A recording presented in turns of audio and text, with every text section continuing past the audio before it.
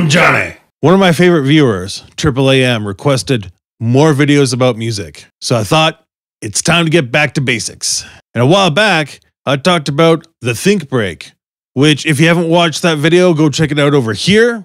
And I'm going to do a little bit of a deeper dive. I'm going to talk about how it is that I take a breakbeat and how I personally chop it up and turn it into something that I find musically awesome. So we're going to do a bit of a dive into Ableton. It's going to be okay. So come on over. All right. So here we are inside of Ableton. Look at my pretty sound waves. The break we're going to focus on is one colloquially known as "you bad."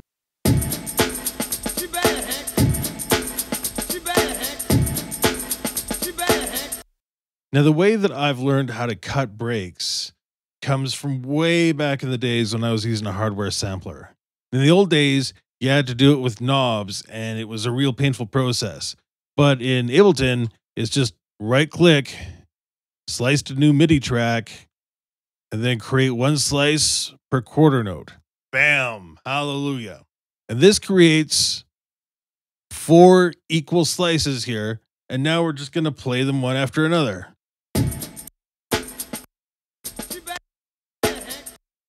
So there's one thing you'll notice here. Take the second snare hit.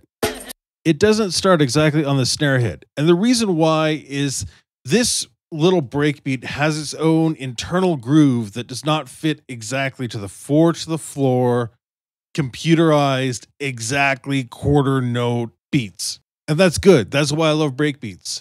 So once you have this set of sliced breaks, you have not just these single hits, but these hits and micro grooves, if you will, that you can combine in different ways.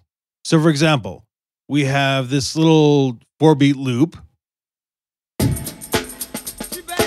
Now we can take this loop, we can do things like duplicate it, and we can hit the first snare drum a couple of times before ending off on the second, and it gives it a bit of variation.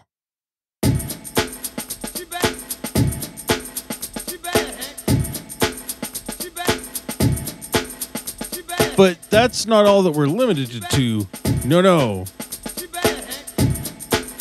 And then you can just keep fooling around until you get that feeling that you like. You can double up on some hits. You can extend some hits. You can cut the music out completely.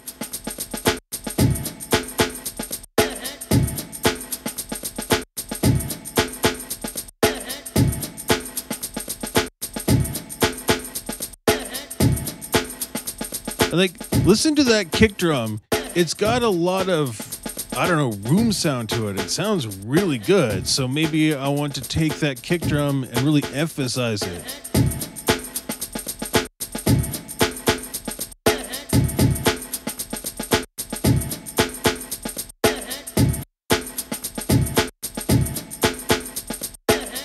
There we go.